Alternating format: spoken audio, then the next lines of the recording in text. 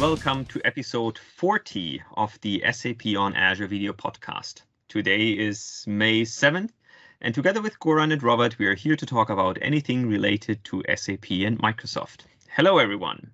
Hello. Today, we are happy to welcome Martin Räpple again with us. A few weeks back, he has published part 4 of his principal propagation blog post. His earlier posts were already viewed by a lot of participants, and there are 5,000 views and stuff like that. And I'm sure his latest blog will be similar popular. But before we go there, let's, as always, quickly take a look at this week. So I think one thing that I want to highlight, and that was just released yesterday, is that Microsoft, or Brad Smith, announced that there will be a new setup that allows to really store and process data in the European Union.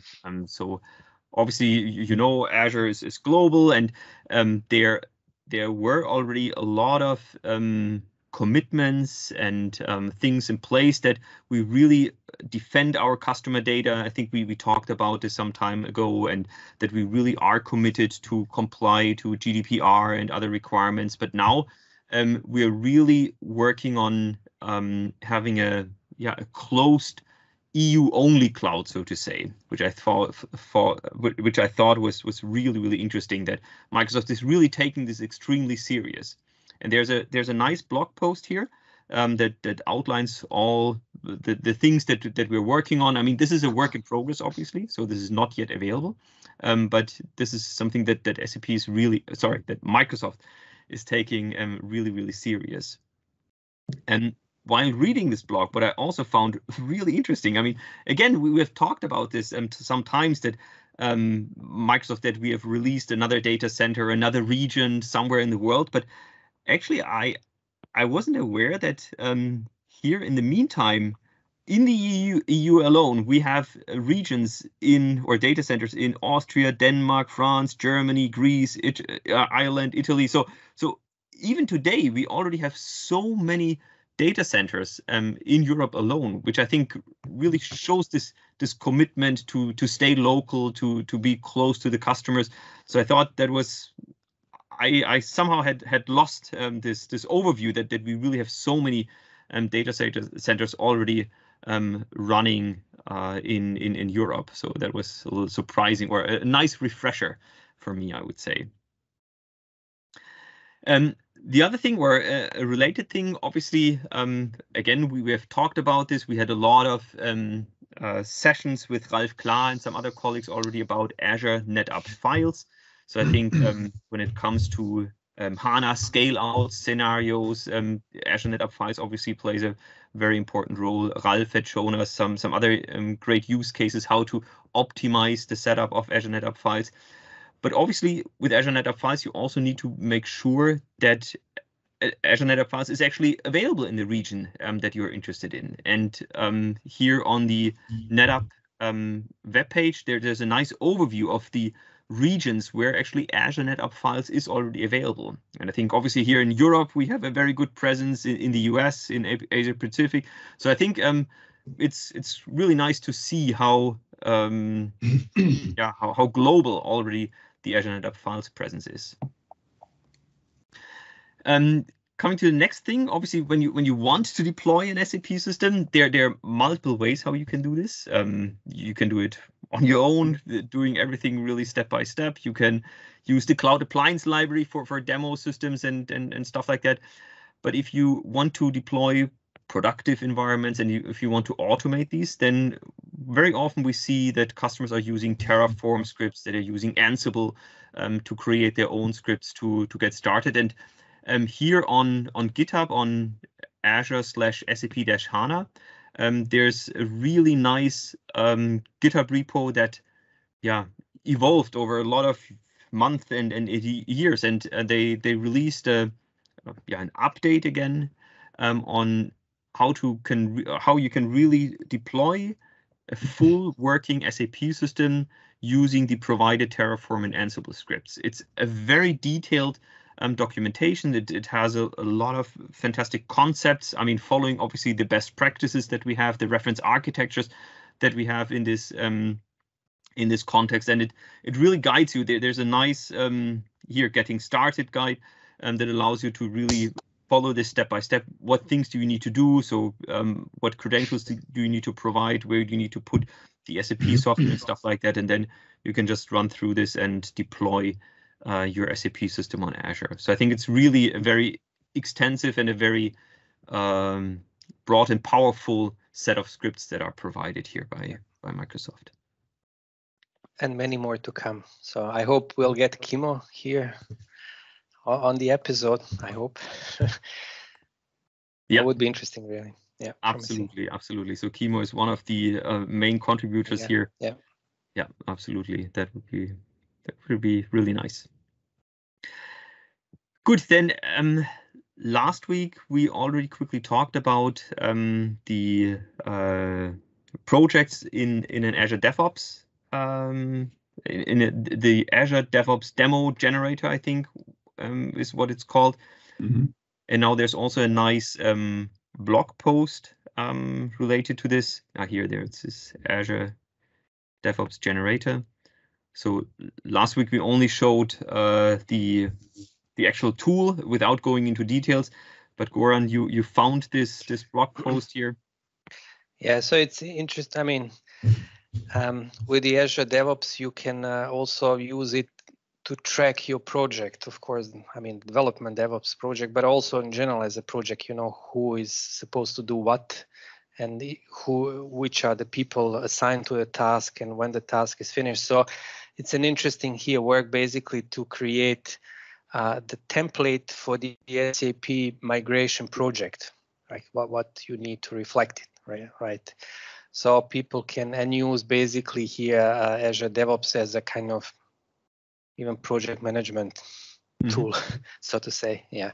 So people could try it, of course, extend it. Yeah. So it's nice, I would say. Maybe a way to also track the project as well, not just in Excel or those kind of stuff. Absolutely. Yeah. I think I mean last week we learned all about the Cloud Adoption Framework and the documentation of what you need to consider to implement an SAP system, to migrate the SAP system to Azure. And I think here with DevOps, that's certainly one option where you can track all the required steps and steps that you have done already to migrate your SAP system. So I think that's definitely interesting. One last thing here is about the business technology platform. Obviously, especially in the context of RISE with SAP, there is an additional focus on the BTP, what you can do with this, and SAP is having some webinars. I actually think that they have quite a lot of webinars currently going on to really engage with the community, to talk about new technologies. And there's now a new series of webinars here from SAP around the BTP, starting with here the integration suite and extension suite. And I think actually down here, you can register for the first session here in May, which will focus around the integration suite here with Harsh, Udo, and Piyush. So I think if you are interested in extension scenarios, integration scenarios, where I definitely think that the BTP has a lot of very interesting and useful templates and scenarios, I think these webinars might be also interesting for you. Good. So with this, I'm done for this week, I would say, with the news from this week. And I obviously want to now hand over to Martin. Again, he was on the show a few weeks back to talk about the Principal Propagation series. And I'm really super excited to have him back because I think this whole single sign-on topic, I mean, when we bridge the world from Microsoft, from Teams to SAP, is something that is really crucial. So, Martin, I'm happy that you're back here. Still, maybe you can quickly introduce yourself, and then I'm looking forward to the demo and the scenario that you have prepared. Sure. Yeah. Thanks, Holger and Goran and Robert for having me again here on the show. Let me maybe start sharing my screen, and while doing so, let me quickly introduce myself. So, Martin Räpple, I'm at Microsoft responsible as a cloud solution architect for SAP. So I'm taking care for SAP as our customer whenever they have questions regarding their usage and consumption of Azure services. Not only me, but a full team is taking care for them here. And in that role, I actually also look into integration scenarios, such as the one that Holger just quickly introduced. I have a little bit of a background for quite some time in the area of security, and that's why probably I'm also looking closer on into those scenarios. And if I remember on the last episode 31, where I initially presented that scenario, I would like to do a quick recap from that session so that we are all on the same page, and want to, and today I actually want to give you an idea how to implement the same scenario with different architectural components in such an end-to-end integration scenario. And that actually is mainly driven by a number of customers, of joint SAP and Microsoft customers who are actively who are asking us about this alternative approach to such a scenario. So let me quickly go into the presentation before we jump to the actual demo. I just need to switch my screen, so I hope you can see now the presentation. Yep. Great. So I phrased the title of today's session part 2, because we had part 1 in episode 31, where we looked at this principal propagation scenario already. But today I want to show you how the same scenario presented in episode 31 can be implemented using Power Platform, and how to integrate Power Platform with SAP's solution in the cloud and on-premise. So that said, let's do a quick recap from the previous podcast. You may remember that what we try to achieve is, from an end user's perspective, is shown here on the slide. So I, as a user, log in into my Teams desktop client. I am typically signed in already to my local computer, so or to the domain and to Azure AD. And when I launch Teams, I'm logged in, and the idea of this scenario is that I can type in a question that to chat with a chatbot, and I, as an employee of a company, want to look up product or equipment data from a catalog. Because I'm interested in, for example, buying a new laptop for my workplace. So, and the idea is that, the requirement is that this data of this product catalog resides in an backend system, in an SAP backend system. Yeah. So, in other words, the chatbot needs to look up that data from that product catalog in SAP. And the only thing I should provide is maybe is a name of the product. Yeah. So, but any additional data, such as the price of the product, the category it belongs to, etc., that's all stored and managed in an SAP backend system. So, I, as an employee, may only have the permissions or authorizations to buy certain products that belong to certain categories. So, for example, I may not be allowed to buy flat screens or headsets, but only notebooks. Yeah, so I can further authorize the end users in the backend system to only allow users to buy products from certain categories, and that's what's happening here in this overview slide. So I, as an end user or employee, I'm logged into Teams. I start chatting with the bot. The bot confirms that I'm already single signed on into Teams. So the bot asks me about the product that I am looking for. I'm entering just the identifier of that or a name of that product, and then without any further prompting of any credentials, in this case, those two, for example, that my user may have in the backend system, the bot returns with the data that for the product that I have searched for. Yeah. So what happens here is that the authenticated user in Teams is taken essentially all the way to the backend system in order to query that data for that logged in user. And this is what is on the SAP side called principal propagation. So the principal, the authenticated user, is securely propagated through, in this case, even across clouds and all the way to the backend system that typically resides behind highly secured firewall boundaries, to query the data for that logged in user and to apply all the authorizations given to the user in the backend system. So we are not querying that data with an almighty technical user here, but really under the or on behalf of the logged in user in Teams, without prompting the user again for any credentials in the backend system. Cool. And that's really awesome. I mean, just because SAP system will always be somewhere hidden in the background behind the thousands of firewalls. Exactly. Nobody would just open for you something, right? Yeah.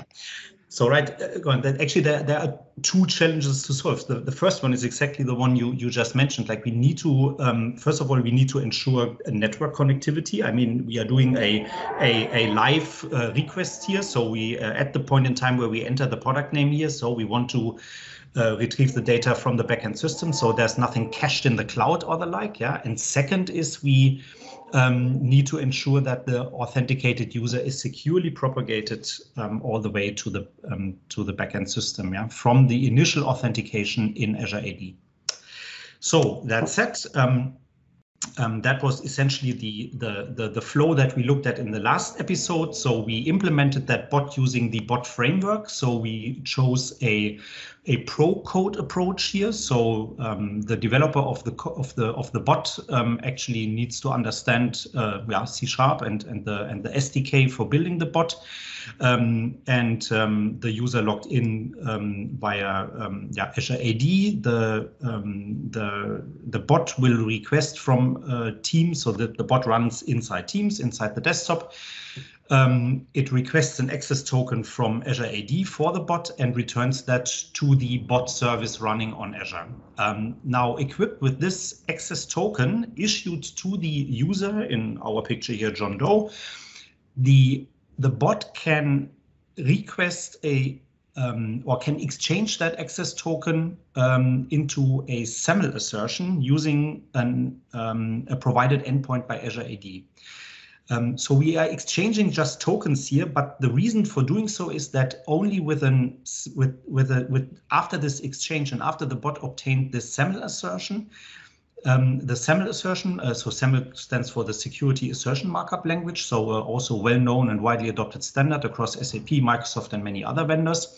That SAML assertion can be sent and is understood on the SAP side to issue a token from SAP to use that access token, an OAuth access token, finally in this step number 6 to call an endpoint on the SAP side. In our previous episode, we used SAP Cloud Platform, or now rebranded to SAP Business Technology Platform, and the process integration runtime from the extension from the integration suite to make that call to an endpoint exposed by process integration. That finally then did the last mile to the SAP system, or actually first to the SAP Cloud Connector deployed in the customer's on-premise network or corporate network, to use the cloud connector finally to make the call to the SAP system, which exposes the service for that product catalog as an OData service using a CDS view.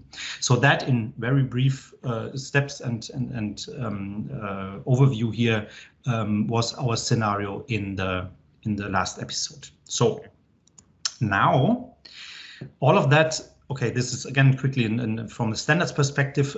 So we rely here, since we are bridging here, or since we are calling across different clouds here, so SAP or different technologies, SAP and Microsoft, we rely on interoperable standards here, and the one that I mentioned, so this exchange of an OAuth access token into a SAML assertion, and using that SAML assertion to request an access token from an OAuth service, that's perfectly standardized and described in the by an IETF RFC.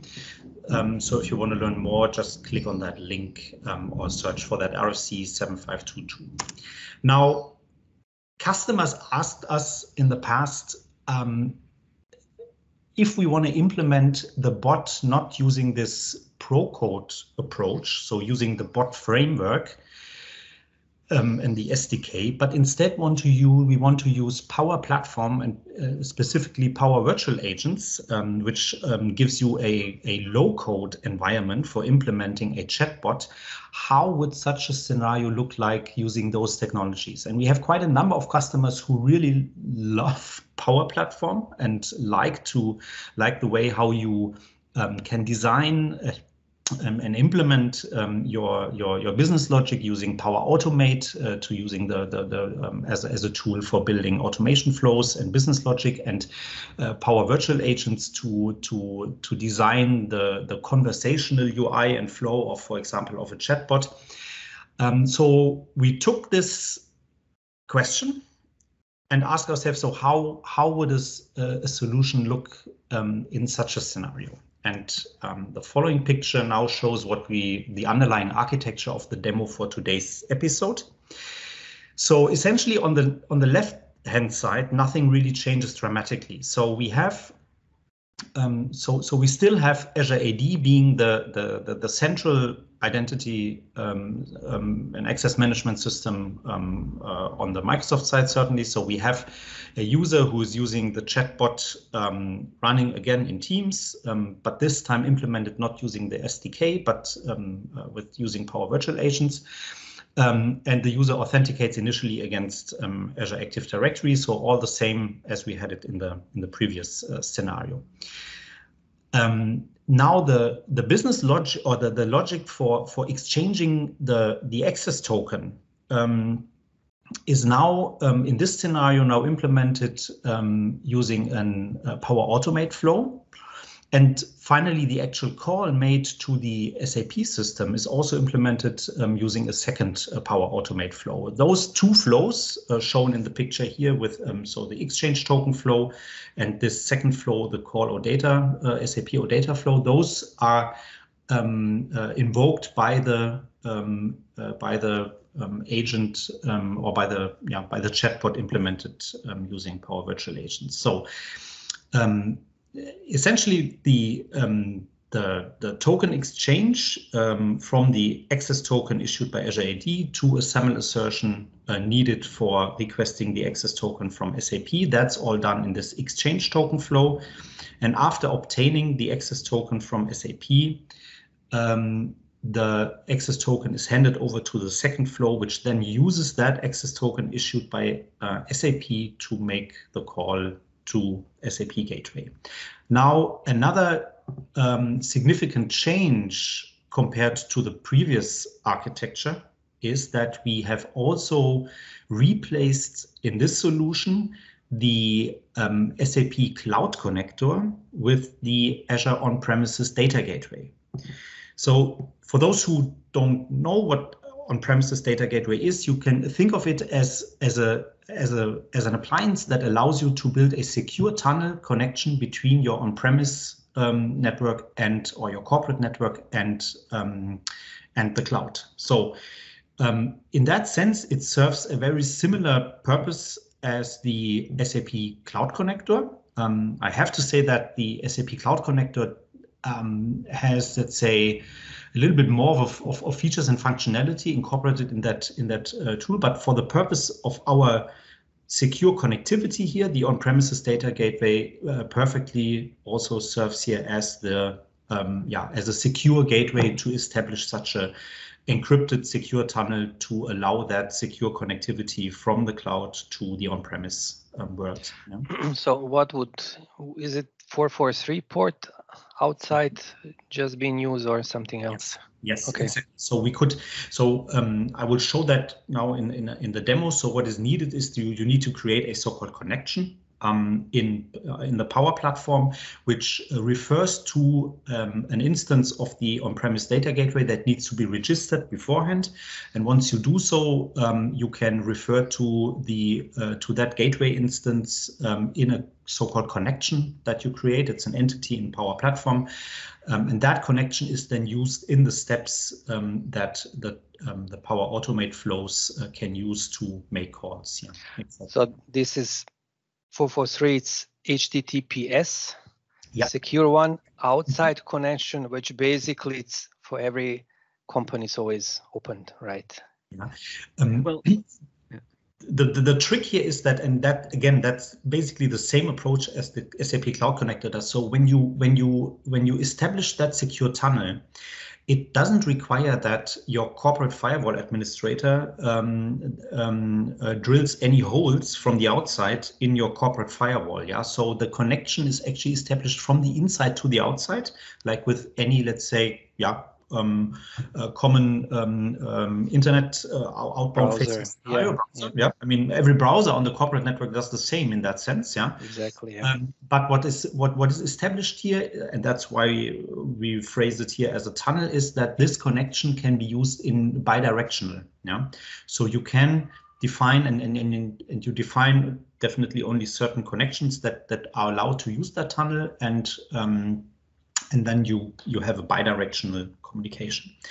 Maybe one thing to mention is that what on-premises data gateway does not support does not provide compared to the SAP Cloud Connector is, if you remember, and maybe then you have to look back in episode 31, SAP Cloud Connector helped us on the last mile to propagate the AD authenticated user by generating so-called short-lived X509 client certificates. Yeah, and it does so for good purpose, because many customers may still rely on X509 client certificate authentication and may not have the possibility to authenticate and authorize the caller using an access token, an OAuth access token. Yeah, so for that reason, the SAP Cloud Connector supports such a on-the-fly generation of these short-lived certificates.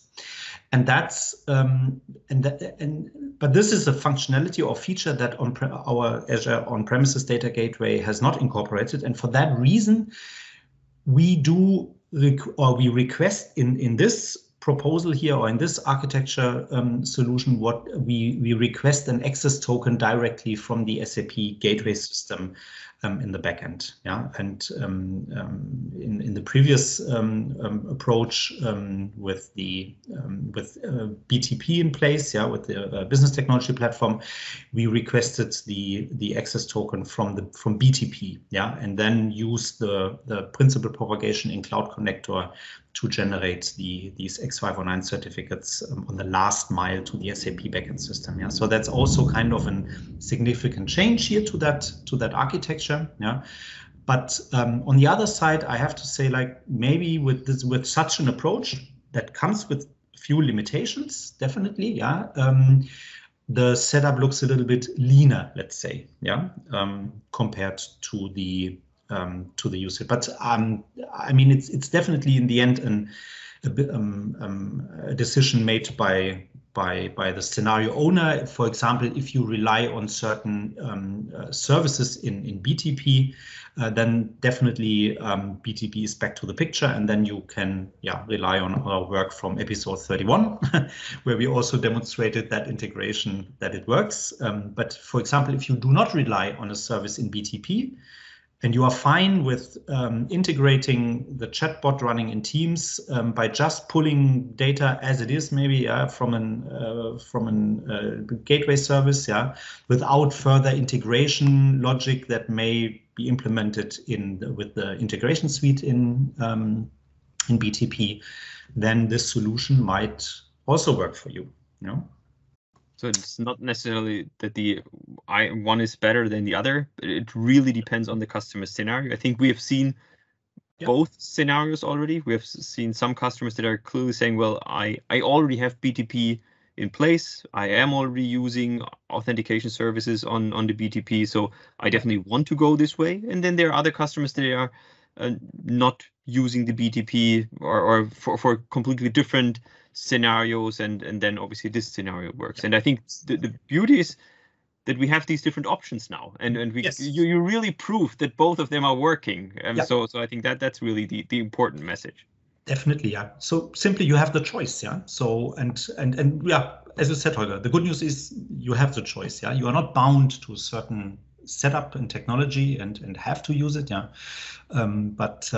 So I think then we are ready to jump into the demo. Yes. So let's see that flow live and on stage. So I will start on the top here. So I will log into the Power Virtual Agents design time, which is a browser-based environment, and we will invoke that chatbot using the web. So there's a web client that allows us to test our chatbot, and we make use of that in the first run, see how the flows invoke and get the tokens here from Azure AD, as well as finally from the SAP system.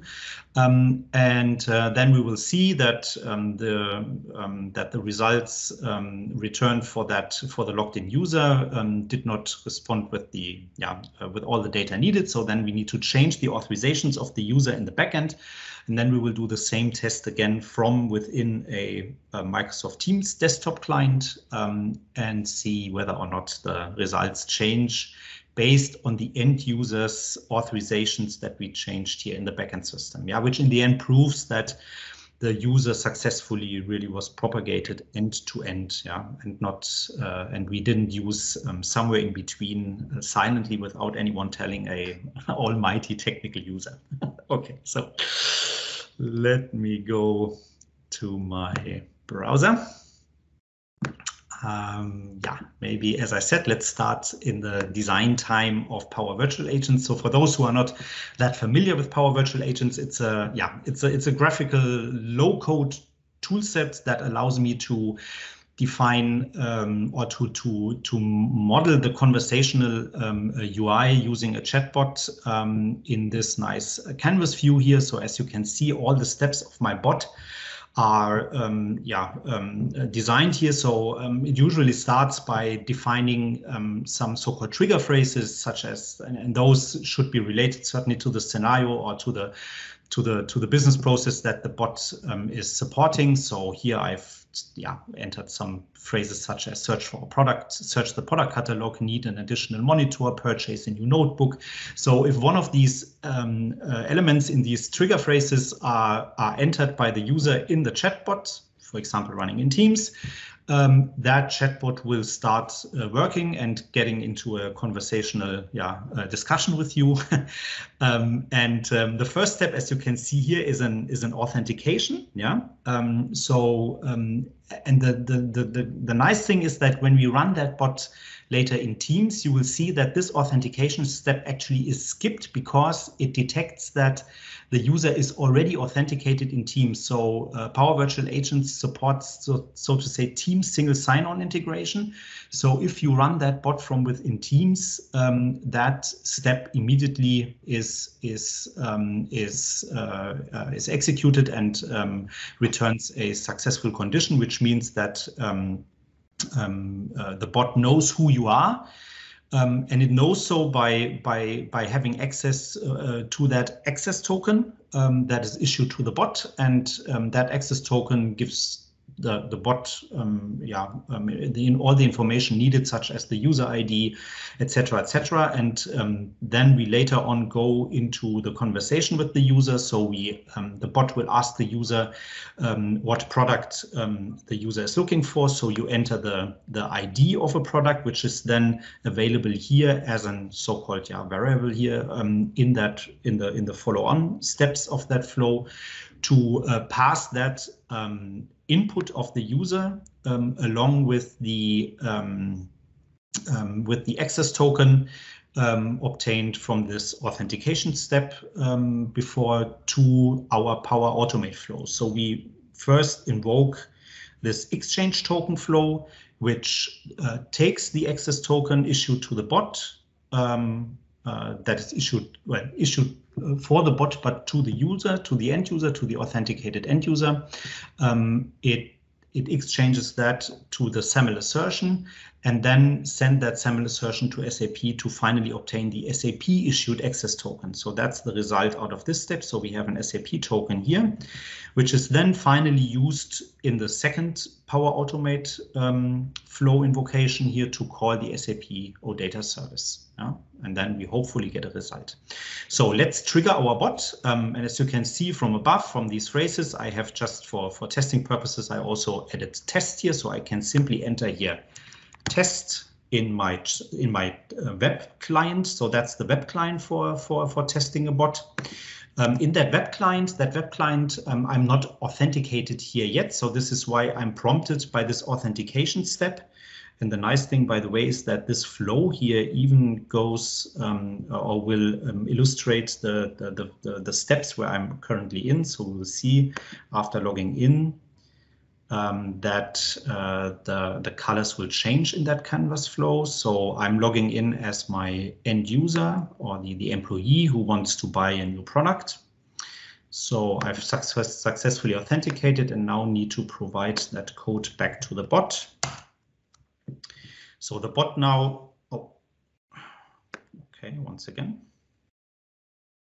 Okay, so now I have obtained an access token for that user, and as you can see, the flow here nicely animated here. So I'm now at this step where the bot has authenticated the user and now asked me for the product that I'm looking for. So I know that the notebook that I'm looking for and that I want to buy for my workplace has the ID HT1000 in the catalog, but I'm not sure about the price of the notebook, and I want to check if that price fits my budget. So I'm entering just the ID of that product.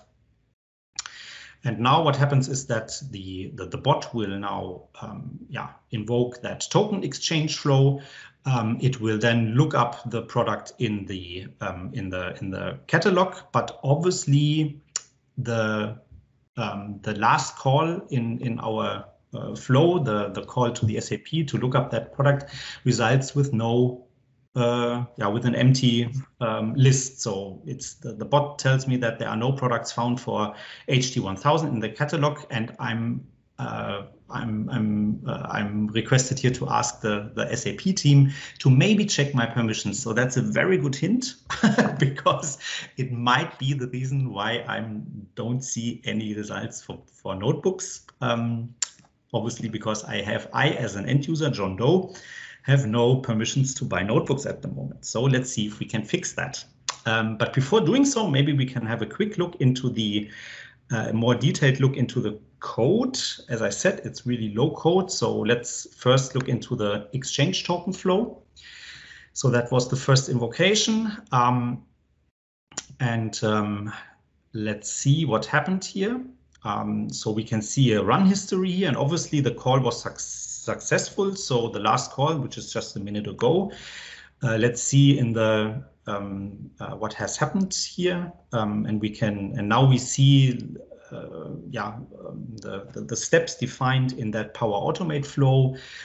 So it takes the input from the chatbot in Power Virtual Agents. So essentially the token obtained from Azure AD, the access token, that's the one here. Then it exchanges that access token into a SAML assertion using, again, Azure AD endpoint. And what it gets back from Azure AD is the response shown here in the body. And this element here, the access token, that is our SAML assertion that we need in order to ask SAP for an access token that we can use later on in the Odata invocation. So we now pass that result and then hand over that SAML assertion to the token endpoint of the SAP gateway system. Yeah, and here what we use is like we use a connection that we defined via the on-premises data gateway. So we use that. Let me maybe go into the connection details here. So we use that to get connected to the SAP backend system via the on-premises data gateway and reach this token endpoint that is requested here in the flow. Takes a second to load. Right. So as you can see, that connection here is using my gateway instance, which is, by the way, running here on premise on my system as well. Yeah. So this is the best run corp gateway. Yeah, that's the one that is registered here within my environment, within my Power Automate environment, and we are making use of a connection here that uses that that data gateway. So going back here, we get back the response from the SAP backend system. That's the access token that we use in the next Power Automate flow. So that's now the access token from SAP with a certain scope that only allows us to call the product view CDS service in the backend system. It has a lifetime, like 1 hour, so it can't be used longer than that. And with that, we get back to our chatbot, and the chatbot then hands over that token to the second flow we call, and that actually then makes use of that access token in an HTTP header. And maybe let's also quickly look at that. So again, we check the latest invocation of the flow and see that that also ran successfully, even though we didn't get any data back, again, which I think is just a result of the authorizations given to the end user. So that's the actual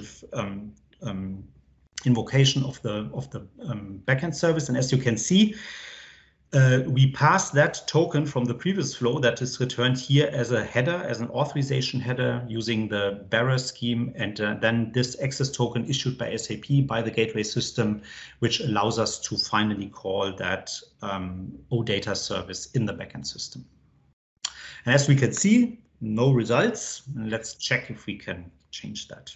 So we need to go now into our backend system. I'm already logged into my SAP system where this product data catalog resides. Yeah, and then let's see if we can change the authorizations to the user. So I know that my user John Doe has the product search role assigned. So let's change that, or let's see how the authorizations of this role in the backend system look like.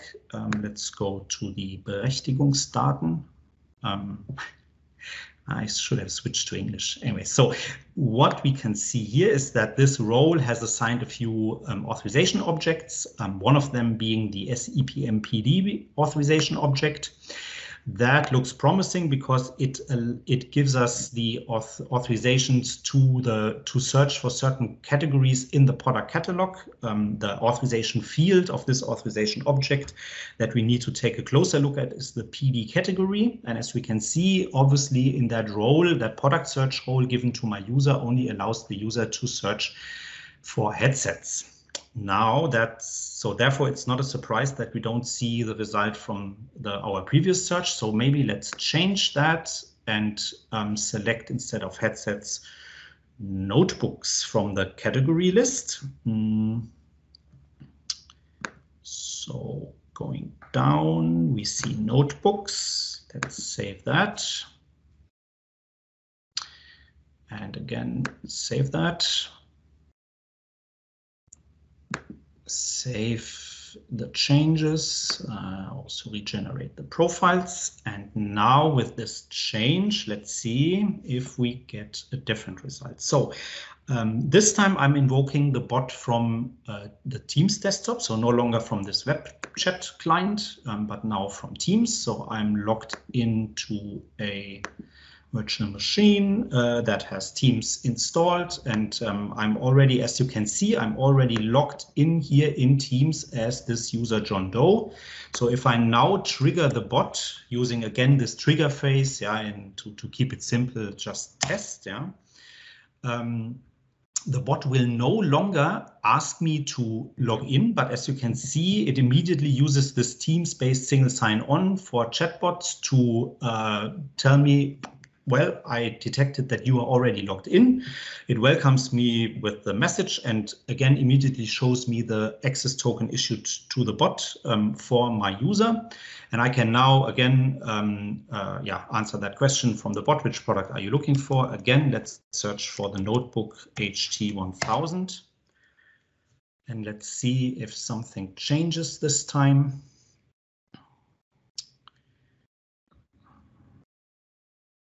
Okay, so as you can see, we can obviously now order a notebook, or at least there was a response now this time due to the fact that we changed the same user's authorizations in the backend. So now we get an idea about how costly that new notebook will be, and the user can decide whether or not he wants to order it. Yeah, so that's actually the end of my demo, and yeah, so perfect. Then back to you, Holger. Thank you, Martin. One quick comment. So obviously the token that we see here in the chat, I mean, this is just for your visualization, right? I mean, this is not something that is required. In a productive implementation, you would definitely not do this, but it's just a good visualization that you see. Okay, now I have to. You just need to remember it for next time. You know? Yes. Yeah. Exactly. Yeah, you need to remember each and every character.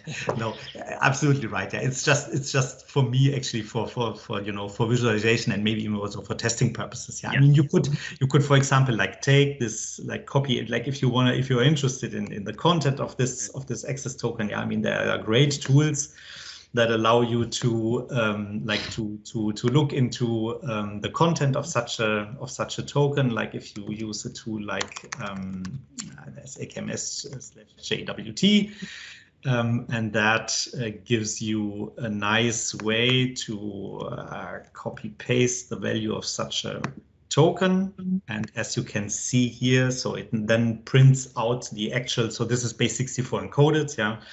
And then you can see like, okay, so this token has been issued. That's this little element here, the issuer, the ISS, yeah, by your Azure AD tenant. It's issued to my user. That's important, John Doe, yeah. And even more important is the unique name in this token, because this is actually also the name finally that is also mapped in my backend system. Yeah, so if I go all the way back to the SAP system, yeah, and look for my user in the backend system, then this user has exactly that. So that user John Doe that is known to the backend user under this alias, but this user actually has an email address set to exact this email address that we just saw in the Azure AD issued access token, yeah. So, and that's in my scenario used to map the users, yeah. That's also quite an important piece to consider in such a scenario, yeah. Cool.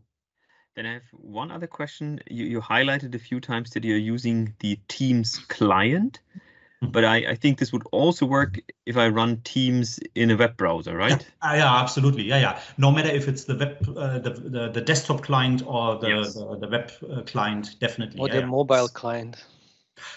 Cool. I haven't tested that, but I think it shouldn't make a difference. No. Shouldn't make no difference. Yeah. No. Great. I think that's again a really, really nice scenario. And maybe what you haven't shown, but the blog post that you have. Sure. It's really detailed, and again, it has all the steps outlined to basically create the very same scenario that that you just showed us. So absolutely, exactly. Yeah. So the question is, where you need more time, writing blog or writing code? Because it's no code, it's no code. Yeah, this for this last part, Robert, actually there was more time spent on the blog than, because it was so easy to design that conversational UI and also the Power Automate flows. I mean, it's really, I have to say, I mean, for me it was actually the first time I got, let's say, more intensively involved with Power Platform and the tooling, but I really have to say, like, it was a pleasure to work with this, so it's really nice, so also the troubleshooting, and the debugging, with this tool set is really cool, so it makes a lot of fun, so there was a purpose behind the question, what is easier? To show how easy it is to use the Power Platform. It is marketing. But there is some truth there as well. Absolutely. Great. Good. Great. Nice. Great. No, thank you, Martin. I think that was a really good overview again. So I think we can expect you then in 10 other episodes or something like that when you're next. Well, actually, what I plan to do is maybe as a part 5, the idea is to also just provide some hints, tips, and tricks for troubleshooting in such a scenario. I mean, as we know, and as we also, I think, said on the last episode, like, it's always a little bit, if you are stuck, then you ask yourself, okay, so where can I find the root cause? Why, for example, a token is not accepted by one side or the other, or this and that. So as you can saw also from this flow, there's a lot of, security stuff required in terms of configuration and setup. So it's easy to make here and there maybe mistake, and so troubleshooting, I think, is also important. Unfortunately, it is, so that's why I think maybe a blog post, another one on troubleshooting. No, I think that would be really helpful. Good. I mean, I'm still very thankful, Martin, for the help you gave me when I reproduced this scenario, when I got it working on my side, and I had some configurations issues on the SAP side, so it was really good to have your support there. And if you have a blog post about troubleshooting, I think that would certainly help a lot of people as well. It happened to me as well, and I think out of these learnings, I think it makes sense to also share that in the broader community. So we'll work on that. Perfect. Good. All right. Okay, then I think we're done for today. Thank you very much for joining, and talk to you next week again. Thank you, guys. Okay. Thank you. Bye-bye. Bye. Bye-bye.